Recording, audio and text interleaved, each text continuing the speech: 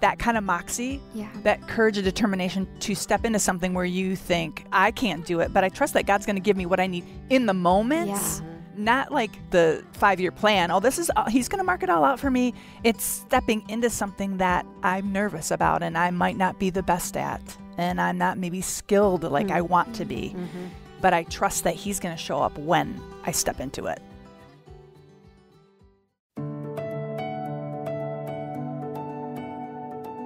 You're listening to God Hears Her, a podcast for women where we explore the stunning truth that God hears you, He sees you, and He loves you because you are His. Find out how these realities free you today on God Hears Her. Welcome to God Hears Her. I'm Elisa Morgan. And I'm Erin Atkins. In 2021, we got to know an incredible woman named Julie Richardson. While Julie was with us, she shared how her mom came to faith and developed Moxie. Julie had a dream to develop a film called Unshakable Moxie, where she would pursue women with moxie to help us see examples of living with grit and determination. We are so excited because Julie's dream came true. The film series was her first experience with directing and leading a crew. Now we are catching up with Julie to talk about the release of the docuseries Unshakable Moxie. It's been a long waiting season for this project. Let's start this God Hears Her conversation by asking Julie, what is moxie? Moxie is courage and determination. To me, moxie, thinking about having moxie, is to have a woman that is so close to Jesus that she has the courage and determination to stay close to him no matter what adversity, setbacks, or opposition comes her way. I think when I was here last, We alluded to a project. yes, we alluded to a project. So we alluded to this project, but it had just been put on hold. So it was on hold for a year. Oh, goodness. So you had this dream of a project called Unshakable Moxie, and then it got put on hold. Yay. And so you had to have Unshakable Moxie Exactly. to get through the wait. Which is so ironic. And of the Lord, what did he teach you in that moment? Yeah. Oh, he's taught me so much on this whole journey of Unshakable Moxie, because Moxie, again, is that courage and determination to stay close to him, no matter what kind of setbacks happen. Yeah. And to me, I had just come out of pitching 2 other shows that did not make it. And so this third show I had put in, and they said, okay, it's going to be put on hold. And I thought, well, There we go. I wonder if it'll happen. Oh. And so it was an interesting journey. And then when it did come about to happen, the Lord was really speaking to my heart about the fact that if I'm going to lead this show on Moxie, I'm going to have to live with Moxie. And what does it look like to live with Moxie? Yeah. So that year when it was on hold, now looking back on it, was it kind of a prep time, a laboratory of you learning it differently? I mean, you've always been a woman of Moxie because that was your mom's word and she raised you with it. Okay. Now, different layers of learning, but this time, the setback of it being put on hold, what was it like to think about Moxie during that quiet time, that unknown season? It was difficult. Like it was difficult. And I think anytime we're in the waiting, it can be so hard, especially if you're going to lead a project. You get passionate about it. Yeah. And you get excited about what it's going to be. I mean, in order especially to lead something, you want to have that passion almost fuels you into doing what you're going to do. And so I had all this passion and this excitement, like, oh my goodness, I'm going to be stepping into this project. But then it was, put the brakes on and trust God with it. And so it was an interesting journey. I think of, of depending on God and trusting him, even though I didn't know what the outcome would be. So when you said it was an interesting journey, what kind of emotions were happening inside? I would say my emotions were maybe a little frustrated, confusion. Yep. Did I hear him wrong? Did I hear God wrong? Is this really something?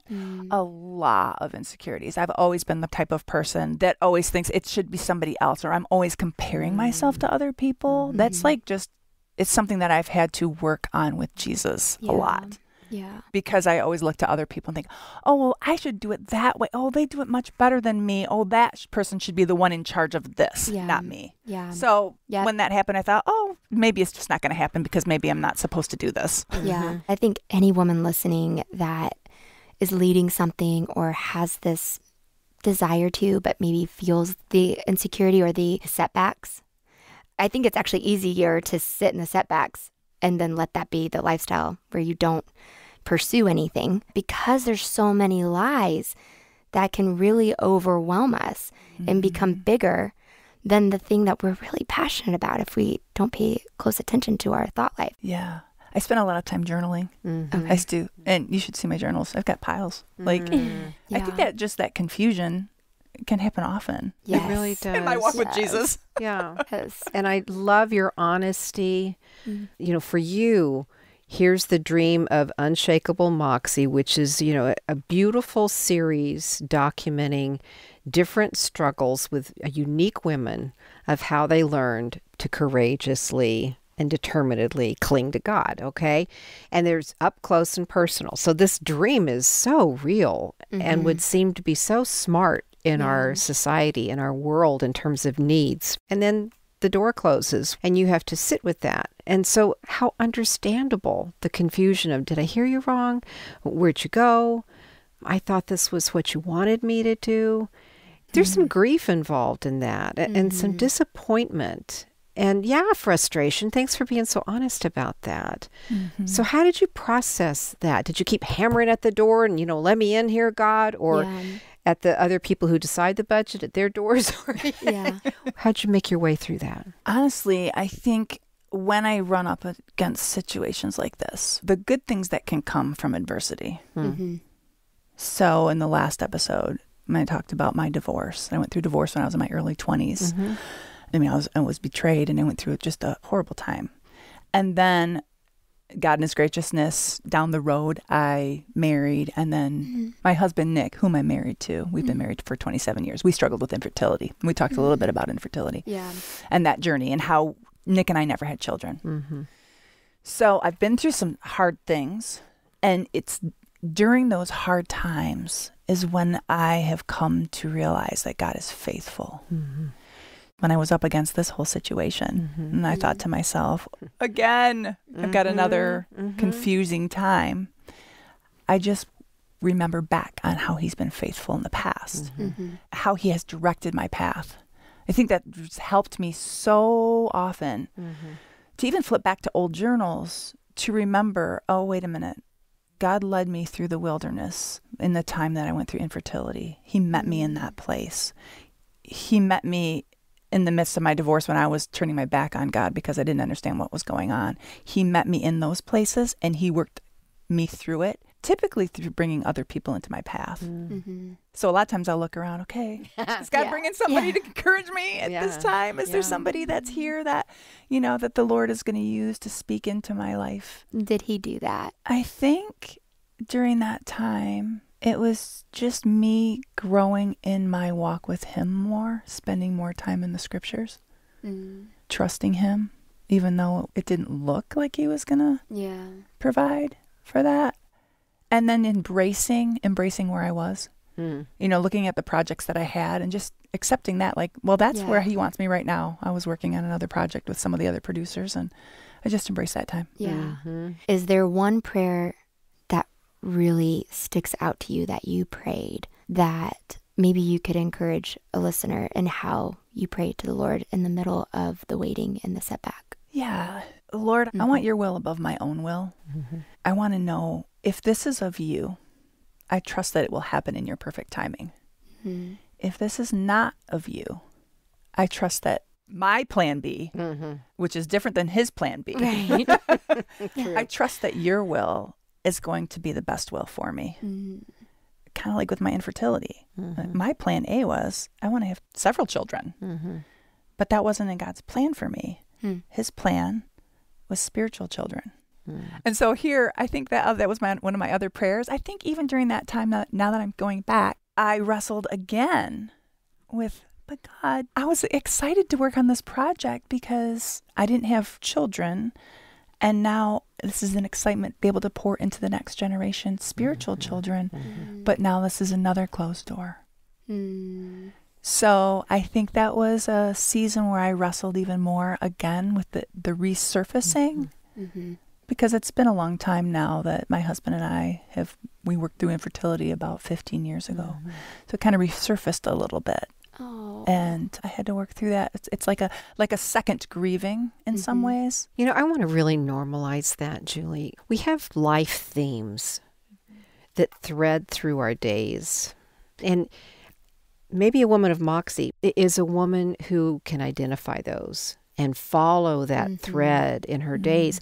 Cling to those threads while God is weaving them, braiding them through our days. They don't make sense. Just one little thread hanging out there, you know. They only make sense as we weave them together and he forms something, which doesn't happen till we're dead, you know, pretty much. Yes. But does that ring true for you? Absolutely. Yeah. I don't know. Like, it's like peel back an onion. Like, there's layers. And I feel like a lot of times God will bring me back to.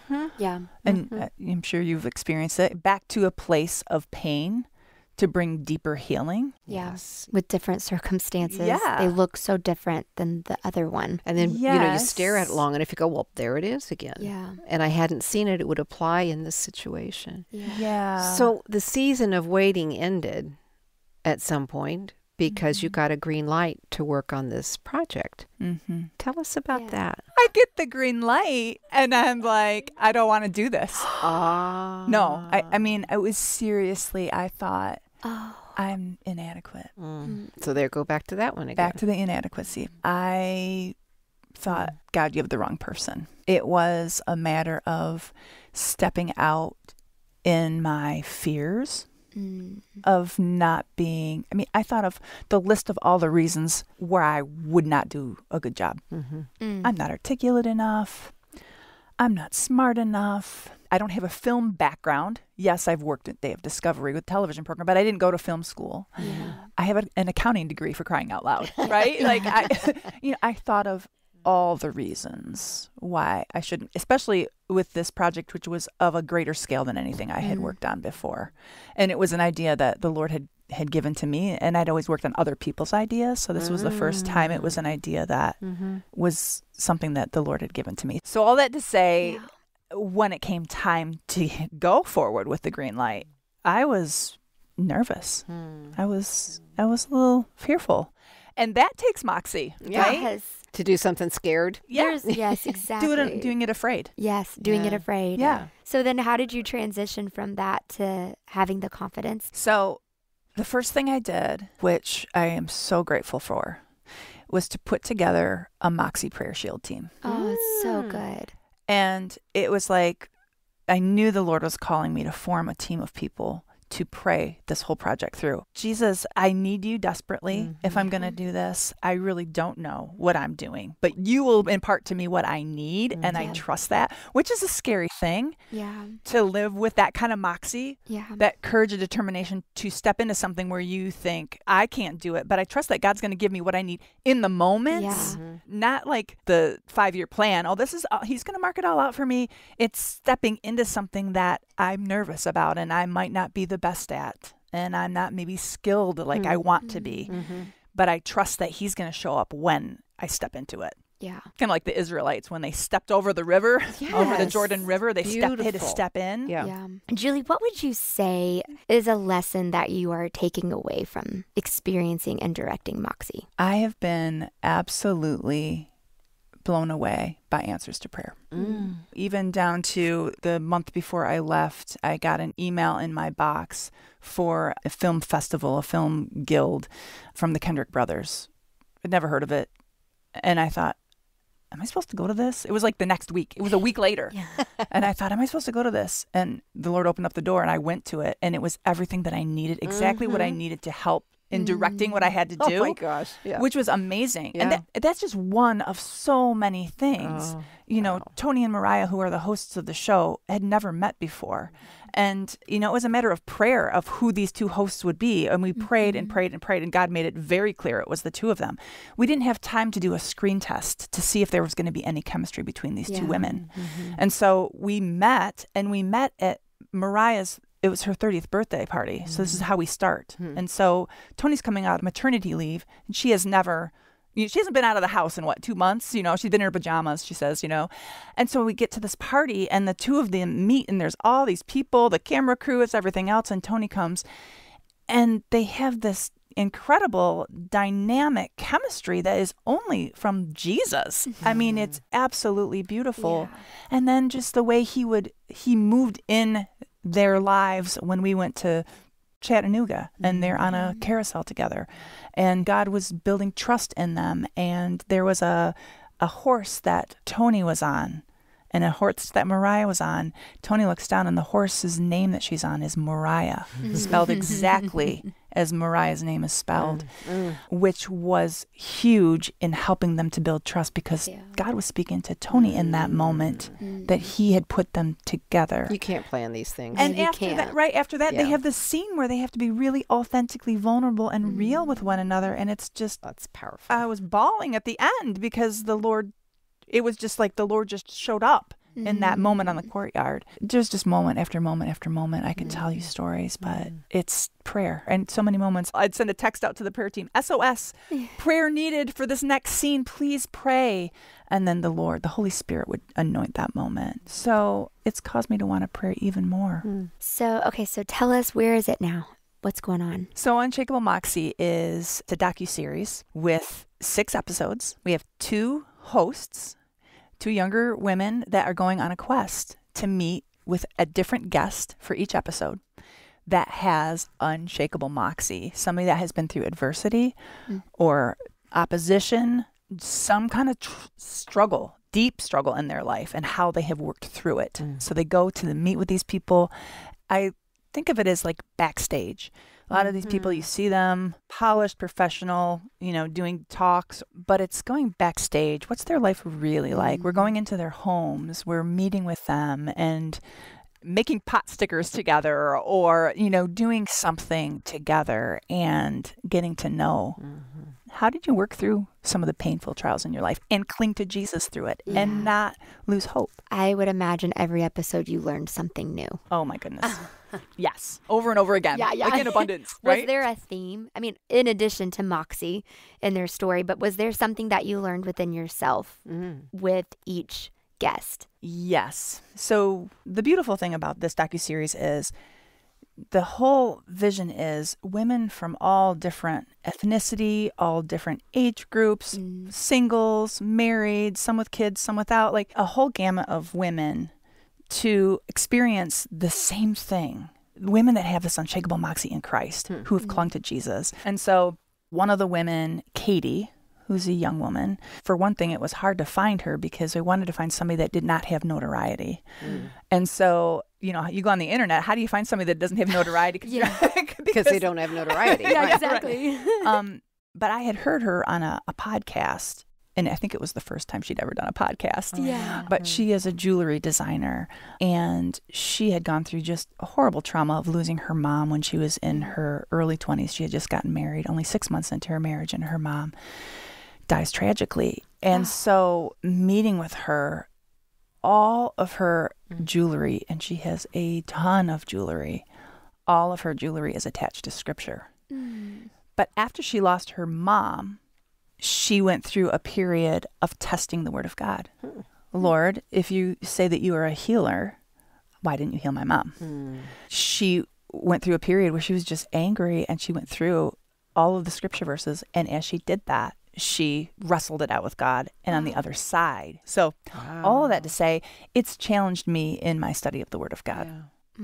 Now I'm testing the word of God myself. Looking at scripture verses that I'm struggling with and going to them and asking that the Lord show me. That's so inspiring that you can come away with that own application for yourself.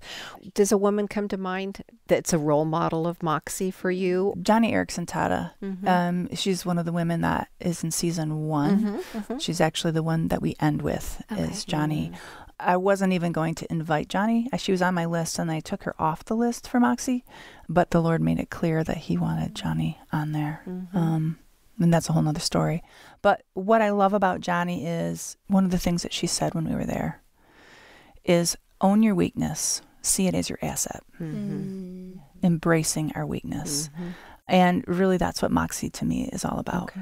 is stepping into our weakness and living dependent on Christ. When she would talk, scripture would just come out of her naturally all the time. It was just like scripture after scripture after scripture. And I think one of the hosts was thinking, is this genuine? Because, she was just thinking, she's just giving scripture, but that's how she lives because she's a quadriplegic. She's been a quadriplegic for 55 years of her life. She lives in chronic pain. She has cancer, all the things. And she said, it's her lifeblood. She said, your words are the words of life. She says, I need Jesus every moment of the day. And so she's very inspiring and definitely a woman of Moxie who has been through so much, and she still clings to Jesus. And when we were asking her about the future and what does she think about the future, she said, I have fear for the future. Yeah. She said, my chronic pain is constant. And she said, and I don't know how much worse it can be. And what does it look like? She's in her 70s now. She says, what does it look like to finish well? Will I be able to finish well? She said, Ken and I talk about this all the time, her husband. Will I be able to finish well? She says, I don't know. She says, but I do know that Jesus has gone before me and he will be with me in this and he will never leave me. What do you hope women will take away from the experience of watching and interacting with Unshakable Moxie? There are a couple things. One of the biggest things is that Jesus has a deep love for you. And he is so personal. The first 20 years of my Christian life, I did not realize that. 20 years of my life as a Christian, I did not know that he will guide you. He will be the comforter that I need. He will hold me close. I did not know how loving and how personal he is. So one of the biggest hopes is that people will come to see who Jesus is, who he truly is, and how much he truly loves, and how he has a plan for our lives. And then the other one is weakness, of course, this whole idea of living in our weakness, embracing, as Johnny said, owning our weakness, embracing our weakness, and living out of our weakness. And, even for me to lead and to direct, the Lord was speaking to me. In order to lead Moxie, I needed to live Moxie. Yeah. And so what did that look like? That looked like I grab the team together and say, all right, everybody, just to let you know, I am very insecure about this. But I know that he's going to do the work. Yeah. And I want us to be dependent in prayer. And the more that I would open up about my own wrestlings, my own insecurities, my own struggles, it was amazing to see how the group felt safe, the team felt safe to share their own weaknesses, their own struggles. Like almost like a relief. Like, I don't have to put on this face. I can be human. I can be myself. Yeah. Is there a woman in the Bible that you think expresses Moxie? There's a lot of women in the Bible that express Moxie. I would think that the woman that poured out the oil on Jesus' feet with her hair. She's in this situation with all of the theologians of the day, the Pharisees, and yet she was just called to love Jesus, no matter what people would say about her. Moxie is risky. It really is. What I'm feeling right now, Erin, is let's you and I just say a sentence or two prayer over Julie and over Moxie. Okay. As we close, because God is guiding towards the future, and you've got things on storyboards and see what's going to happen next and how God will use the first season. Lord, we just thank you so much for the vision and the inspiration that you give Julie and her team. We thank you that you've given her this humility and this desire to create a culture of just honesty about insecurity, honesty about weakness. And we believe that you are working through her and everybody that are behind the scenes to share and remind women that you are just right there to give us the courage to move forward and to take the next step with determination. I pray that you'll be with the voices. I pray that you actually will speak louder and dissipate the voices that want to communicate that she's disqualified, or that a team member feels that they're disqualified, or if they were more of this and less of that, then they could. I just pray completely over any lie that could misguide, misdirect, or even rob of what the beauty that is being created can become. So I just pray a covering over everyone as they get into this next season of storytelling. Father, thank you for the concept of Unshakable Moxie that came from Julie's mom. And Father, thank you that you've allowed Julie to carry it and to steward it. We pray favor over those who will watch it and distribute it. We pray anointing over next seasons. And we pray, Lord, that you would teach all of us what it means to courageously and determinedly cling to you, to respond to your loving call that we belong to you and that you have amazing purposes on each of us for your kingdom. In your name, amen. Amen. Amen. We cannot wait for you to check out this series. Keep an eye out for the first episode of Unshakable Moxie on February 13th. Before we go, be sure to check out our website to find the link for the newest God Hears Her blog post. You can also find a link to check out the Moxie website. You can find that and more at godhearsher.org. That's godhearsher.org. Thank you for joining us, and don't forget, God hears you, He sees you, and He loves you because you are His. Today's episode was engineered by Ann Stevens and produced by Jade Gustman and Mary Jo Clark. We also want to thank Michaela and Rebecca for all of their help and support. Thanks, everyone. God Hears Her is a production of Our Daily Bread Ministries.